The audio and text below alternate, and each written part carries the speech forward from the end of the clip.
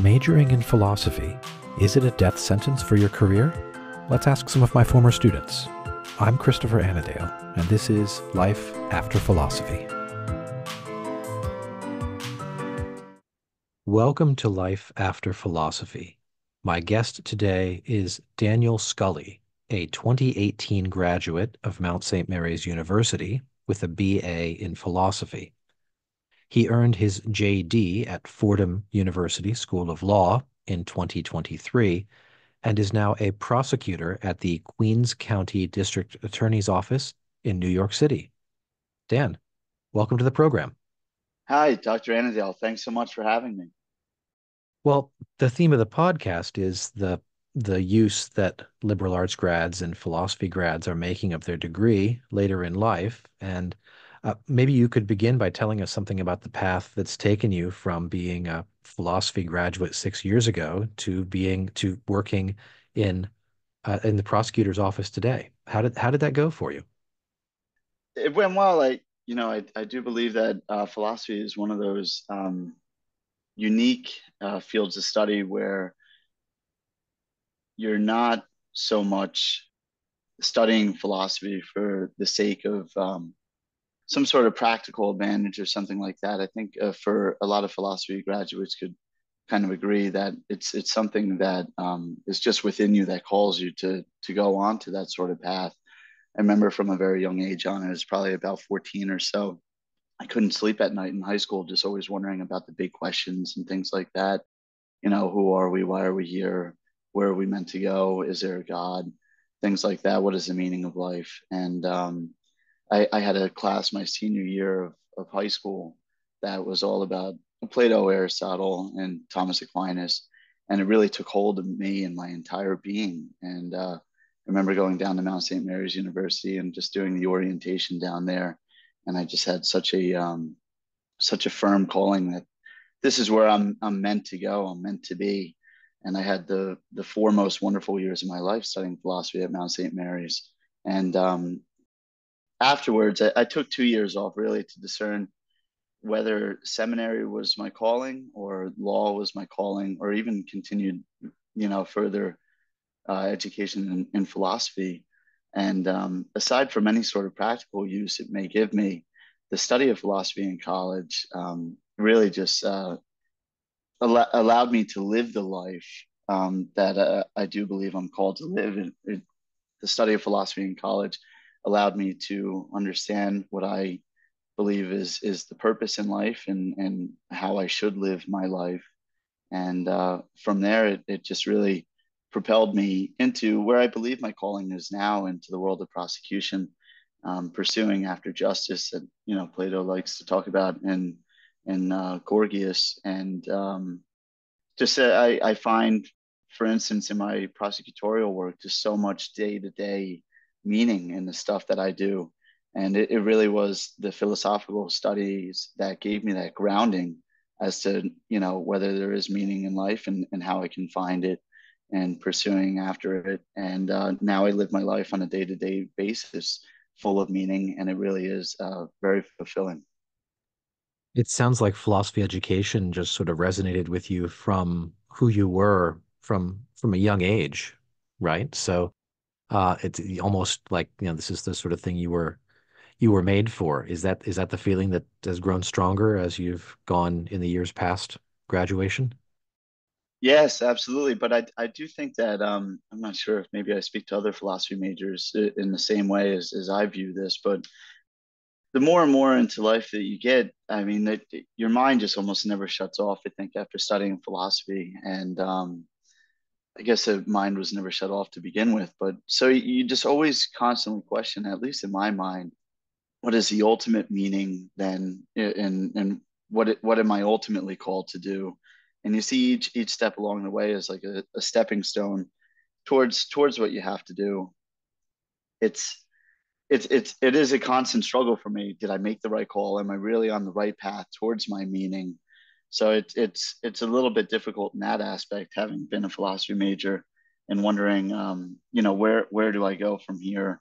Am I on the right path? What is my ultimate calling in life? So You spoke a moment ago about finding meaning in the work that you do in the prosecutor's office. Without getting into cases, what is the day-to-day work of a sort of junior prosecutor in your office like, and how do you see that being an extension of where you've come so far? Yeah, so a lot of it is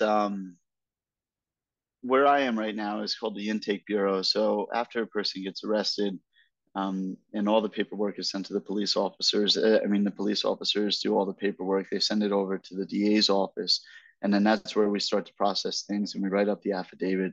Um, half of half of the people from my class who started at the DA's office are in that sort of position, and then the other half are in criminal court land that deals with a lot of misdemeanors, mostly like DWIs, DUIs, things like that, assaults and stuff.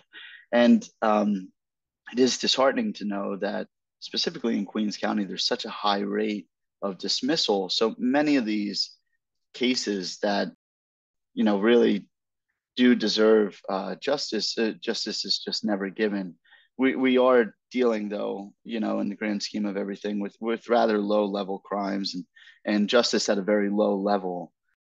But it does it's good practice. It's necessary practice for what you need going forward for when you do handle those things that do require greater justice.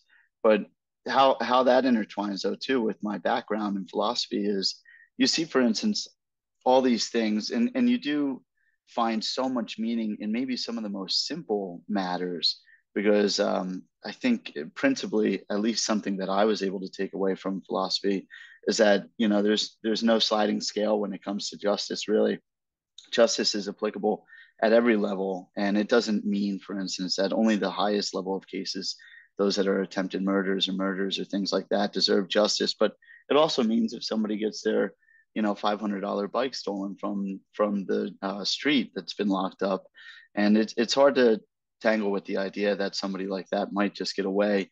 And it does instill, because of your understanding of justice and your understanding of the meaning that you have in your work, it does instill a sort of passion in you to make sure that you're doing all that you can to make sure that justice is met at every level. Has it been kind of a come down to go from the sort of philosophical ideas of justice, thinking of sort of, Plato's ideals and forms, down into the sort of gritty day-to-day, high dismissal rate work of actually trying to bring justice to individuals and communities where you're at? Uh, it's funny. The I was in court last night until about like 2 in the morning, and I was thinking about how like theory and practice intertwine so much, and we're sitting there in court, and all the while I'm just observing as this one rather high level case is going by. There's a parole officer there speaking on the record, and then another assistant district attorney is there, and they're both arguing theory basically what this case is about, and when all the while we're talking in theory about what law is and what is right, what is according to the law, and even what may not be according to law, but what we do believe is commonsensical, which is one thing that they teach you in law school, is that the point of courts, and courts are ought to be meant to be commonsensical. And all the while you have the facts before you of a particular case and the defendant there, so you have two people speaking both in theory and in practice. And in one side too, or really in all sides, everyone's talking about the complaining witness or the complaining victim who's just not present in their wants and their needs, and the defendant is there before the court. And there's a great intertwining between theory and practice there, and it really sometimes comes with great contention, sometimes comes with great ease.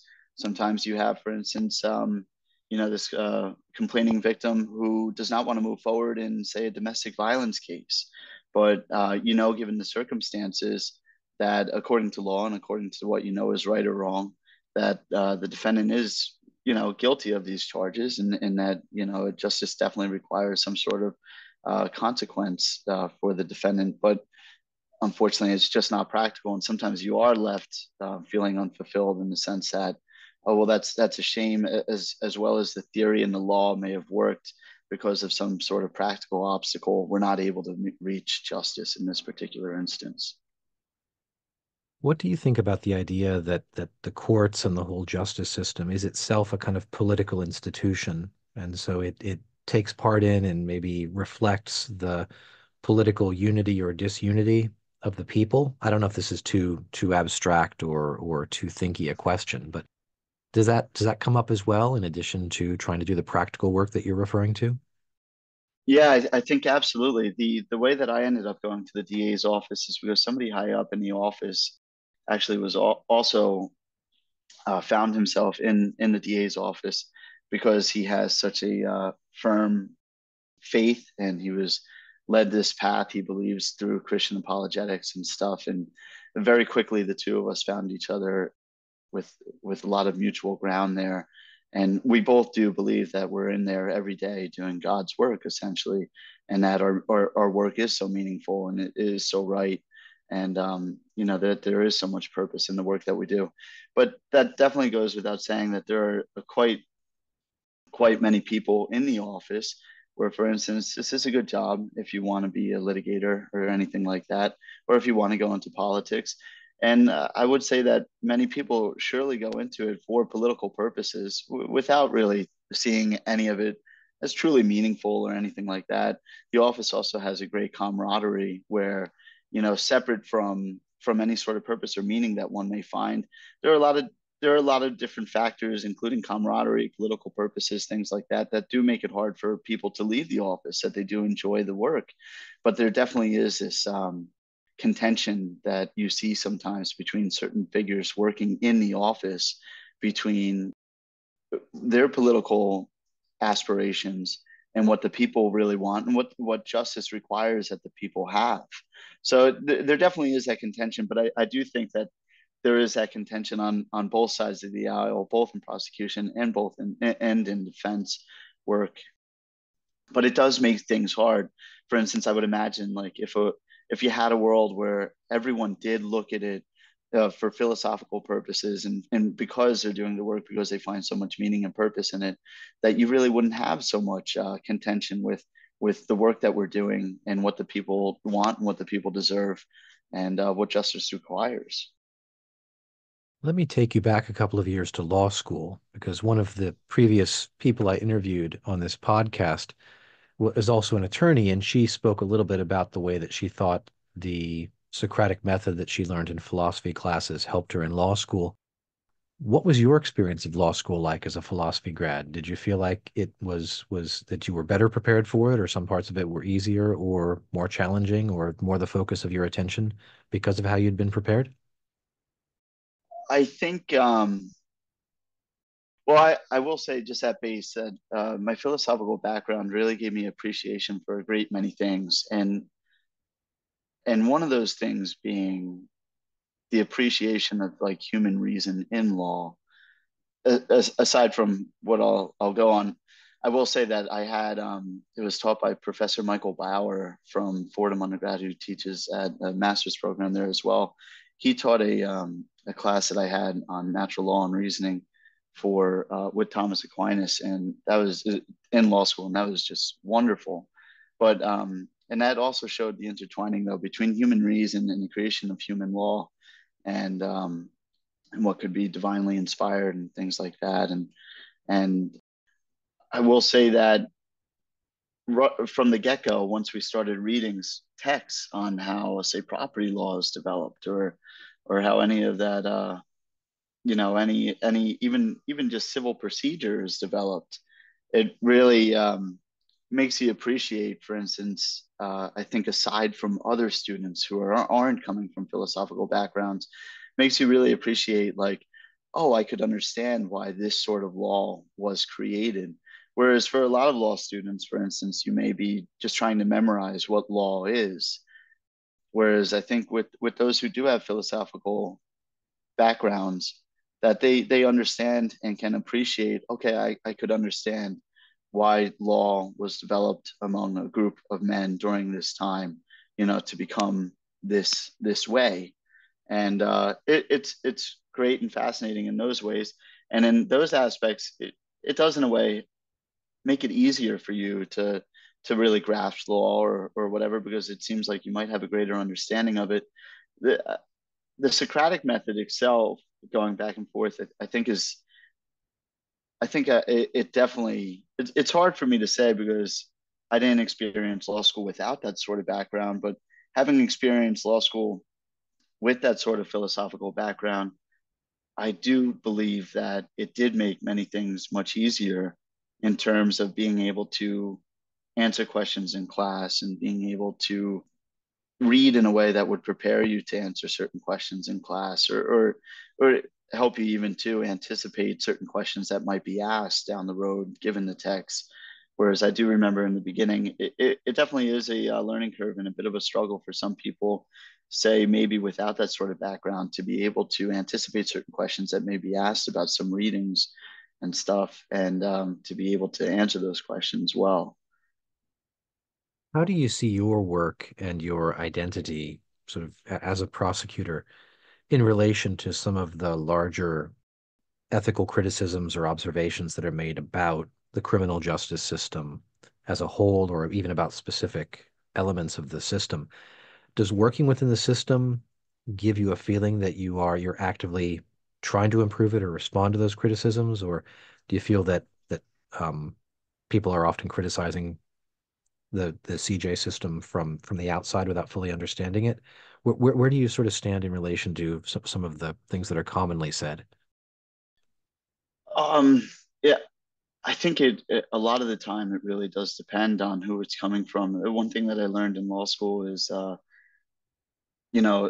so many people will have these ideas and beliefs about certain things in the workings of certain functions or whatever, based on their underpinning or underlying philosophical beliefs, and not so much will lend, for instance, some sort of level of reasonability that I think is required in understanding the situation. Like, for instance, I do know a great number of people that are in the criminal justice system that or defense attorneys, where their basic philosophical understanding is ultimately we shouldn't have jails and things like that. And if it were up to them, all jails would be open and no one would be in jail.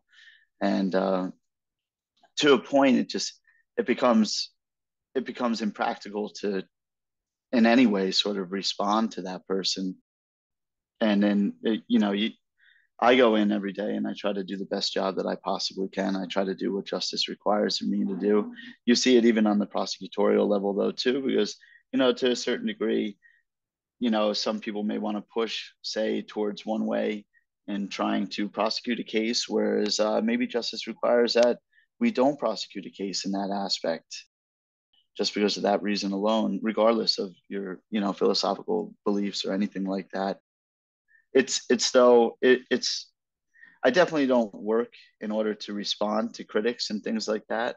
I definitely do what I can in order to try to, if there is disagreement or somebody it does say highly criticize the sort of work that I do, I'll try my best to have like a conversation with them. I guess the best way that I could really just respond to any of that at all is really though just going into the office and doing the best job that I can each day, in hopes that things will change for the better and that maybe people will realize good things about it, and where we do have our failings, to be sure that they do point that out so that we can fix them as well. Do you think that if people could see more closely and directly the work that you and your team do in your office, that their general opinion of the system would improve? Yeah, I think absolutely. Even aside from just general opinion of the work, I think just the workings of the way that the office operates would even change. I remember in law school I always had this idea of what being a prosecutor meant until I took a clinic my last year in law school, where it was just a year long where I had hands-on experience of prosecutorial work, and I had some incredibly inspiring lectures and just experiences that really made me appreciate the understanding of and appreciate and understand the great work that is done at a DA's office and how difficult it may be. But there is, for instance, I do think if more people worked in the office, we would there would be better opinions, I do believe, of the office and the workings of the office and similar functions like that much better. But also, I do think that certain laws and stuff would change too. Right now in New York, we are so the laws are just so pro defense, which is in large part, do I mean in large part is the reason as to why we have so many cases that are being dismissed and things like that. It just the discovery reform and the bail reform laws have been so anti-prosecution, and it's all like a pendulum, though. I guess because the majority opinion of the office was different years ago. There were laws then where everything was just so pro-prosecution, but I do agree though that if more people had more exposure, like hands-on experience to the work that we actually do, I do think both opinion and laws and of those things and appreciation for the office would change in general. A little while ago, you talked about taking some time out to discern and to think clearly and to sort of grow in confidence about the path that you're on.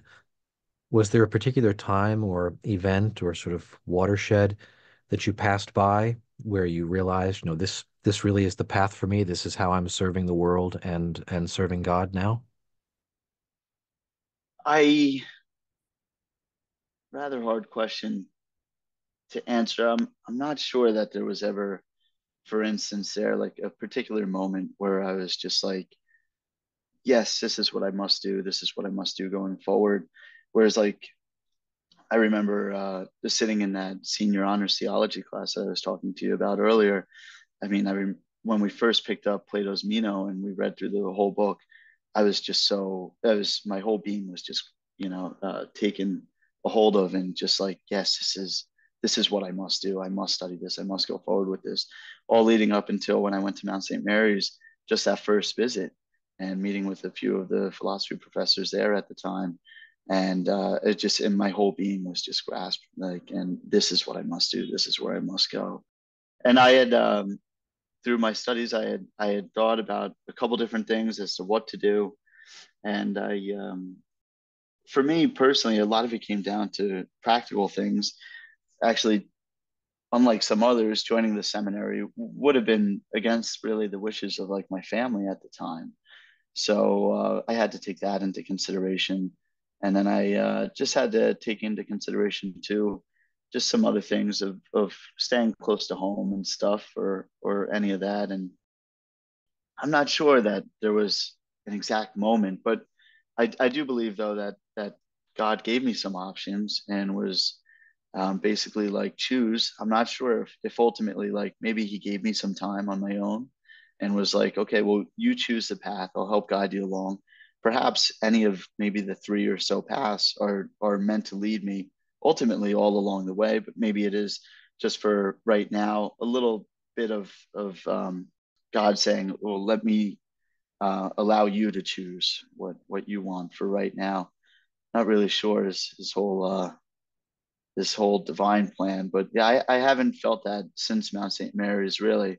Although it definitely goes without saying though that I definitely do feel certain moments along the way, like when you're just struck by God's beauty and all, and sometimes when you do feel like, wow, I am doing what He wants me to do, not necessarily like say career wise or having gone to law school or whatever maybe, but just it's hard to explain. But I didn't feel that exact same sort of calling the same way that I felt for law and for the legal industry that I felt like for college or the study of philosophy. Are there certain ways you're aware of that your philosophy background affects the kind of work you're able to do now in the prosecutor's office? I mean, sort of there being you, Dan, there as the guy he is with the background he has versus somebody else with a totally different background. What do you think you bring to the team and to the work?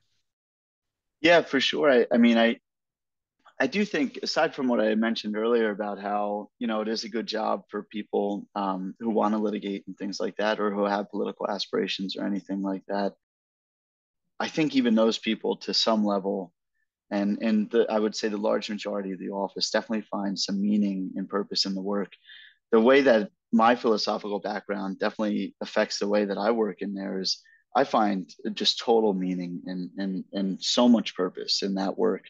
And I really do believe that you're, pursuing after justice is really doing God's work.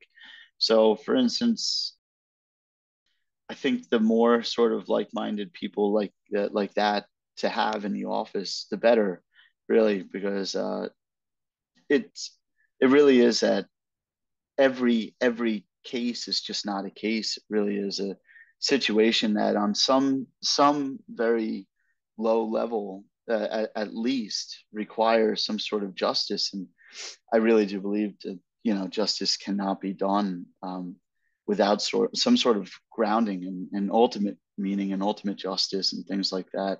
So to be there and to be vocal about it and to reemphasize the point that look, we're not just doing law, we're not just trying to put people in jail or take people out of jail, but that these matters, these cases really matter, and that it really means a lot on the very meta level as to the work that we're doing. It definitely brings that into the office, and I think creates just a better environment for everyone around, both those that we're prosecuting and those that we're trying to help, and for everyone else doing the work. That's great. That's a great perspective. I really appreciate that. The final question of the show is usually about advice that you would offer to people who are thinking about taking more philosophy classes, majoring in philosophy, not knowing quite where it would take them.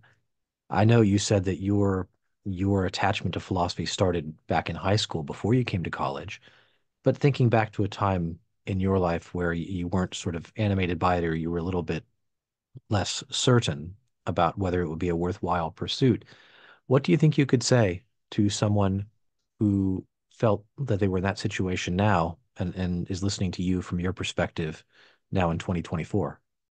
Yeah, so I will say I never had that with philosophy, just because you know it.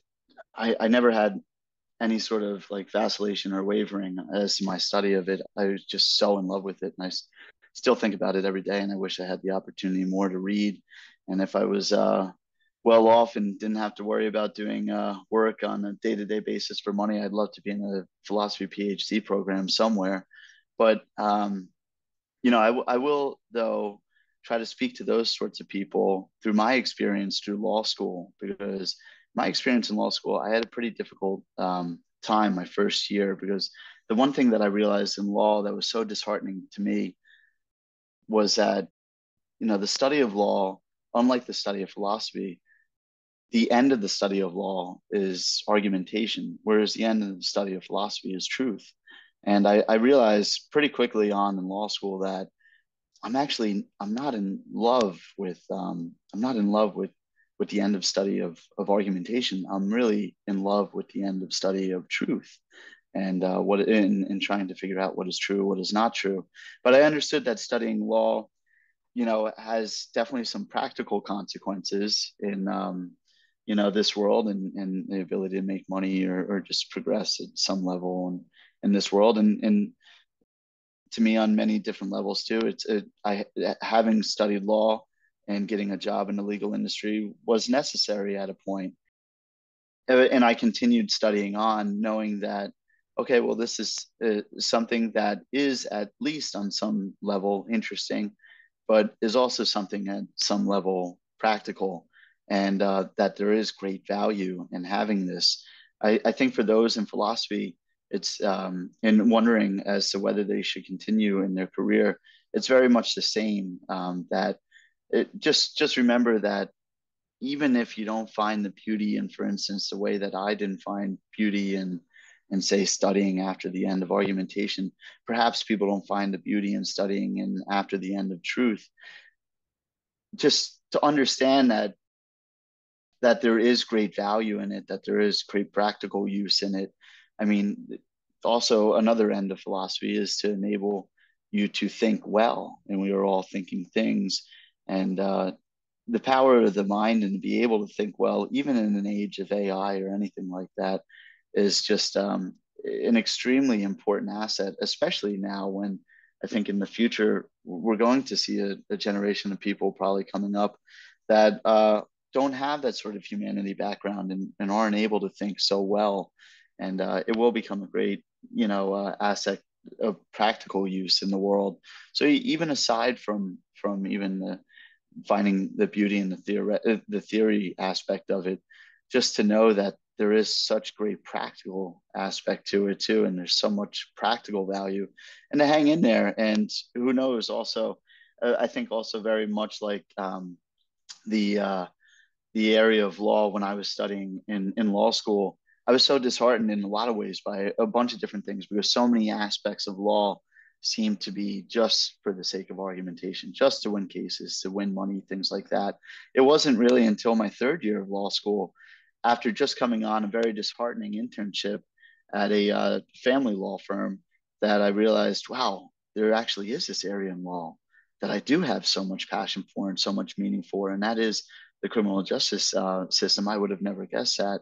So even for those wavering and like back and forth in their philosophical studies, just continue on, because very much like law, there are many different areas of philosophy where, philosophy of science, philosophy of logic, or any of that, where there is so much to study that aside from even just understanding the practical value and use and all that, you may stumble across an area that maybe 2 or 3 years into your studies that you may really fall in love with and may really help shape your life and allow you to find meaning and purpose in your day-to-day life, even after studying philosophy. Fantastic. Thanks very much, Dan. I really appreciate that. My guest today has been Daniel Scully of the Queens County District Attorney's Office in New York City. Dan, thanks very much for being on the show today. Thanks so much, Dr. Anadale.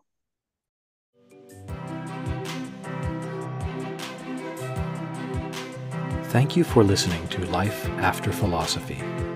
If you enjoyed the podcast, please rate it 5 stars and share this episode with a friend. I appreciate your support.